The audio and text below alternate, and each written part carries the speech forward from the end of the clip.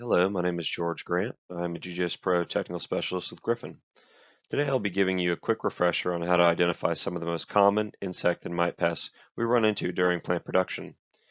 If you have any additional questions, please feel free to reach out to our technical team using the contact information provided on this slide. There are many different species of pests we deal with in ornamental and edible plant production. Here's a list of some of the most commonly seen pests we will be discussing in this video. Starting with aphids, this pest comes in every shape and size you can imagine. However, there are some distinct characteristics you can use to identify that you have an aphid issue. Regardless of the species, aphids have two cornicles, which look like two horns that extend out of the rear of the insect, as you can see in the photo on the left. They also leave behind their white cast skins as they molt between instar stages. Aphids are constantly reproducing, and at high numbers they will even produce aphids with wings, which are used to fly to other parts of the production space, so be on the lookout for those as an indication that an aphid outbreak is present. As with aphids, thrips can be seen with the naked eye. They move around fairly quickly and can damage plants significantly even in small numbers, using their rasping mouthpart. The damage they produce looks like scars or small scrapes across the leaf and flower tissue. They are always trying to attack new growth, so using a clipboard or a white sheet of paper, knock the new growth with your hand. This can dislodge thrips from their growing points onto a surface to better be seen. We call this a beat test. Thrips can also leave behind small black waste deposits as they feed that can be seen in the upper right-hand photo. Spider mites can also be seen with the naked eye if you look close enough. However, you typically see the damage before you notice this pest. In high populations, spider mites will produce a webbing around the foliage and flowers, similar to what a spider web looks like. They have a piercing sucking mouthpart and reproduce in high numbers. Their damage looks as though something is pricking the foliage again and again, making tiny little dibbles on the foliage, most commonly centered around the newly developing flowers or foliage.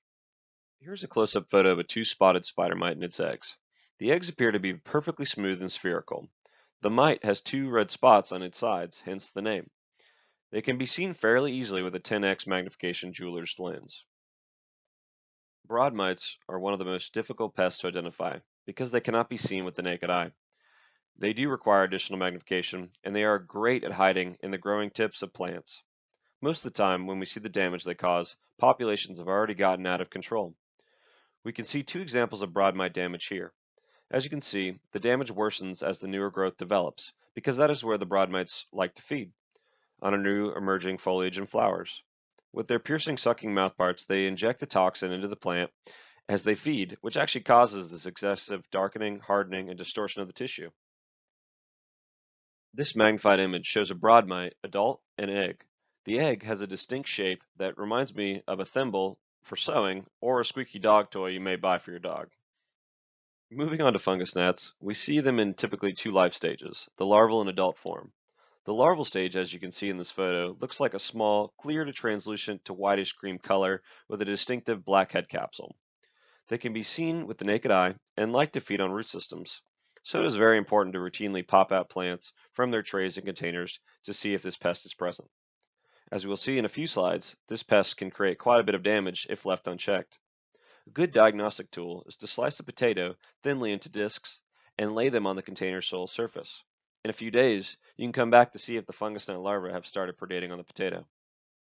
Using a yellow sticky card, which is an essential scouting tool every grow operation should rely on for determining insect pressure and presence, we can see that fungus gnat populations are quickly occurring. Adults look more like mosquitoes and relatively are weak flyers. They like to hop around the soil surface. The adults do not predate on plant material. However, if the adults are present, we can be sure the larvae are present somewhere on the plant roots. Here we have a scenario where a grower recently transplanted a liner, however it never took off. Upon further investigation, the liner developed Pythium root rot. We can see in this photo that the Pythium was secondary. It was actually the fungus gnat larvae that predated on the plant roots, damaging them and opening them up for Pythium to take over. This is a clear example of how disease and insects, or mite pests, can have a direct impact on allowing one another to thrive. Here's a close-up of a shorefly adult on a blue sticky card. Blue sticky cards are typically used for attracting specifically thrips. However, in our experience, yellow sticky cards are just as effective at trapping the widest range of pests. Sticky cards are meant to be a tool for any person to scout when, what, and how much of a pest is present. That aside, shore flies look like houseflies you see around old garbage that should have been taken out. They fly fairly quickly and can travel long distances as compared to fungus gnats. Similar to a mosquito, they develop their juvenile stages in standing water, such as puddles underneath benches, as compared to soil. Another contrast to fungus gnats is that shore flies do not predate on plant material regardless of life stage. This is another close-up of shore flies on a pepper plant. Once again, shore flies do not predate on plant material. However, they can spread disease throughout your production space because they travel quite a big distance. Aside from that, they are a nuisance and can be seen as an indication of the grower that standing water is present somewhere near the plants are being grown. Here we see a yellow sticky card that shows both fungus gnats and shore fly adults, as well as an indication of their size. When fungus gnats and shore flies are present, we can assume excess moisture and algae in either your containers, underneath your benches, or walkways is also present. Lastly, the GS Pro team at Griffin has recently released our 5th edition of the Technical Reference Guide. This resource provides a lot of detailed information ranging across the chapters you can see listed on this slide, including a helpful set of photos and procedures on insect and mite identification and scouting. Thank you again for watching this video. If you have any additional questions, please feel free to reach out to the GGS Pro team at Griffin or your local sales rep. Also, if you have any additional topics you'd like us to discuss, we'd love to have your suggestions. Thank you.